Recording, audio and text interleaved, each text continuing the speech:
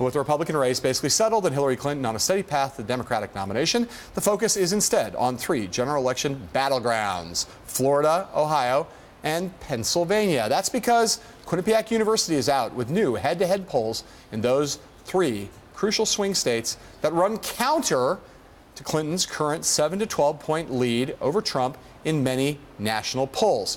In Pennsylvania, Clinton and Trump are statistically tied at 43 and 42% respectively. The same is true in Florida, which is, as we have all learned, a must-win state for almost any future president. And finally, in Ohio, Quinnipiac has Trump up 43% to 39% for Clinton, which is still within the margin of error, but, up.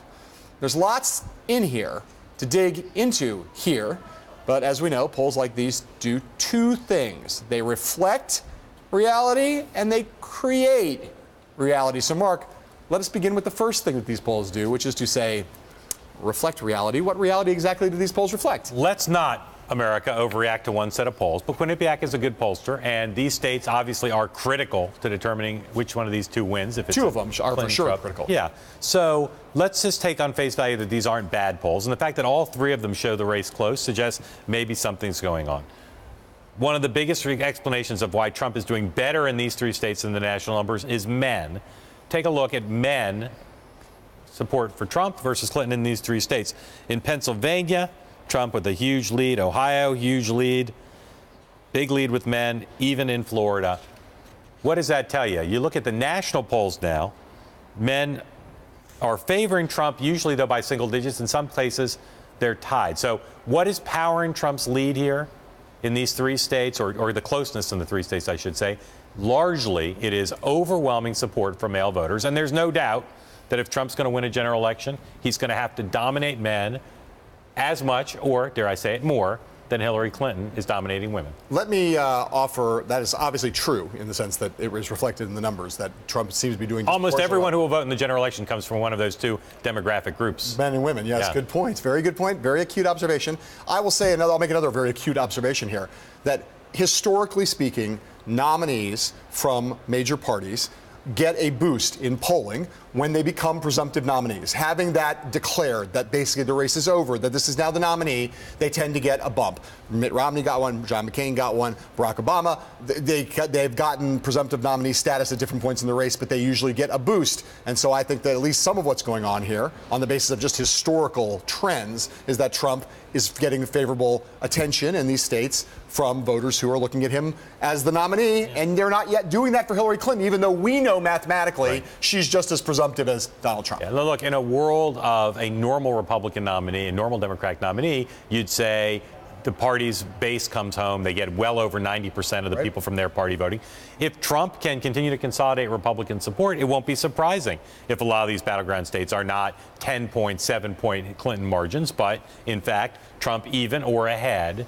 And again, it all starts with the gender gap, because as unpopular as Trump is with women, Hillary Clinton has a man problem. Well, and again, and just to expand upon that point a little bit, it is also the case that there is other polling that suggests that what you're saying is actually happening, which is to say, although there's a lot of division, I heard the bell, but there's a lot of division at the elite ranks of Republicans. In fact, at the level of actual Republican voters, there is consolidation happening, and that's not happening yet for Hillary Clinton in the Democratic race. She's still fighting Bernie Sanders. All right, so that was the reality of what these polls reflect. But, John, what reality, since these polls have come out, are they creating and will create? Well, they're certainly helpful to Donald Trump, right? In what we have both identified. Best thing that's happened to Trump in a long time for all of his needs. Undoubtedly. Look, this is a guy who needs to. Who obviously everybody feeds on looking like a winner. But if you're trying to, as his central goal right now, one of his central goals is to unify the Republican Party and overcome doubts of people that think Trump is a sure loser, pointing out that there are battleground states in which he's competitive or ahead of Hillary Clinton right now helps to ameliorate those doubts, and it's something he can point to, and it may actually be something that is even possibly true. There are some Republicans like Bill Krista who say, I'm not worried about Trump losing, I'm worried about Trump winning. He'd be a horrible president. But mostly, you've got congressional members, down ballot candidates, governors. If they thought Trump was going to win, then they could start focusing. Or that he would be certainly competitive. But then that it would be a close general election. What they'd start focusing on is, how do we make Trump a better candidate? How do we work better together with Trump's team? How do we help get Trump over the finish line? That's what Trump needs. So this is great news for him. And of course, to be, you said any candidate needs Florida to win. The reality is Democrats don't need Florida to win. No, at I this understand. Point. Republicans do, and they need Ohio. There's no map to 270 right. without those two states. Right. Pennsylvania would be a bonus state for them. But what this does is says to Republicans, there's a potential path to 270, right. and it might even right. include in Pennsylvania, which is tied. It might even include Trump winning an Obama state that the Democrats have held for many cycles in a row. As you know, Pennsylvania often fools gold for Republicans. It is. My only point about Florida was just to say that, in fact, there are paths for Democrats to win without Florida. But the truth is, Barack Obama won Florida in 2012, 2008. George W. Bush won it in 2004 and 2000. It just happens to be that winning Florida often correlates with being president. It's not necessary, but it's often correlative. So the thing is, Trump does not need to prove to Republicans that he is going to win.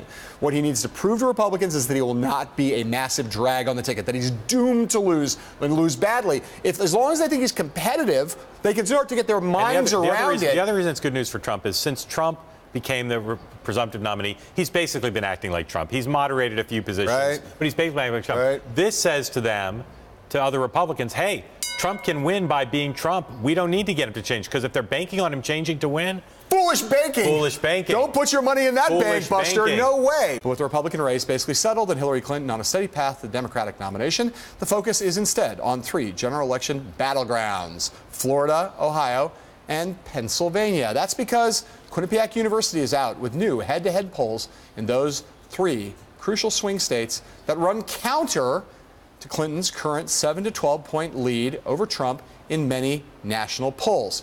In Pennsylvania, Clinton and Trump are statistically tied at 43 and 42% respectively. The same is true in Florida, which is, as we have all learned, a must-win state for almost any future president. And finally, in Ohio, Quinnipiac has Trump up 43% to 39% for Clinton, which is still within the margin of error, but, up.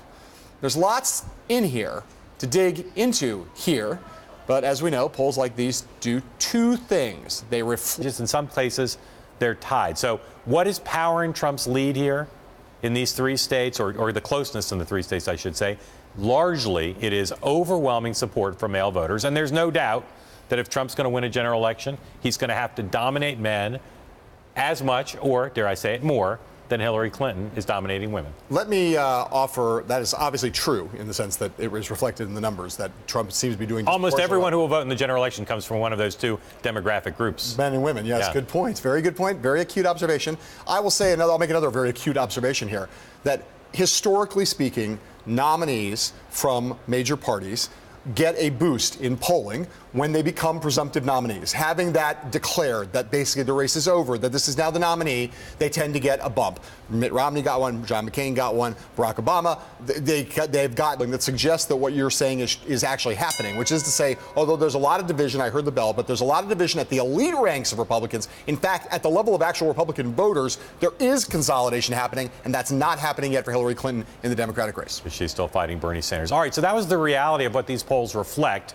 But John, what reality, since these polls have come out, are they creating and will create? Well, they're certainly helpful to Donald Trump, right? In what we have both identified. Best thing that's happened to Trump in a long time for all of his needs. Undoubtedly, look, this is a guy who needs to. Who obviously everybody feeds on looking like a winner, but if you're trying to, as his central goal right now, one of his central goals is to unify the Republican Party and overcome doubts of people that think Trump is a sure loser, pointing out that there are battleground states in which he's competitive or ahead of Hillary Clinton right now, helps to ameliorate reality, and they create reality. So, Mark, let us begin with the first thing that these polls do, which is to say, reflect reality. What reality exactly do these polls reflect? Let's not, America, overreact to one set of polls, but Quinnipiac is a good pollster, and these states obviously are critical to determining which one of these 2 wins. If it's 2 of them are for sure critical. Yeah.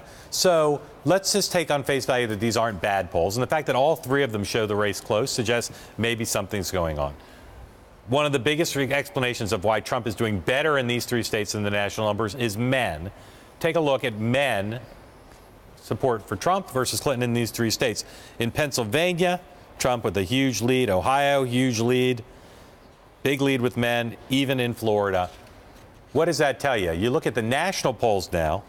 Men are favoring Trump, usually, though, by single digits. Presumptive nominee status at different points in the race, but they usually get a boost. And so I think that at least some of what's going on here, on the basis of just historical trends, is that Trump is getting favorable attention in these states from voters who are looking at him as the nominee. And they're not yet doing that for Hillary Clinton, even though we know mathematically she's just as presumptive as Donald Trump. Yeah, look, in a world of a normal Republican nominee, a normal Democratic nominee, you'd say the party's base comes home. They get well over 90% of the people from their party voting.